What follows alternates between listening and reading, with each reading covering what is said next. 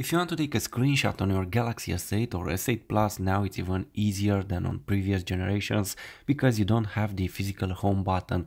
All you have to do is to press the power on button and volume down in the same time. But you also get some extra features.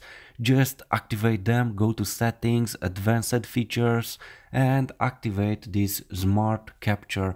With this smart capture, after you take a screenshot, you'll get some extra options.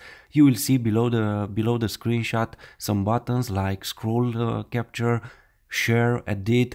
It's a super nice feature. Also, don't forget to activate the palm swipe to capture. It's a cool feature. All you have to do to take a screenshot is to swipe your hand like this over the screen and you will get your screenshot. It's very easy, just swipe like this over the screen. But my favorite way to take a screenshot is to press the power on button and the volume down in the same time. It's very easy, it can be done with just one hand. Super nice. As you can see here, we have the smart function, we have scroll capture, we have share, edit.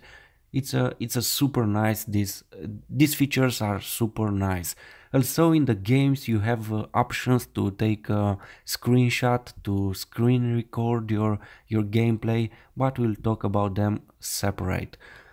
As I said, this is the simple way to take a screenshot. Press the power on button and the volume down in the same time, like this. You can use, as I said, only one hand. It's super nice and very easy. Thanks for watching, please like, share, subscribe, thanks.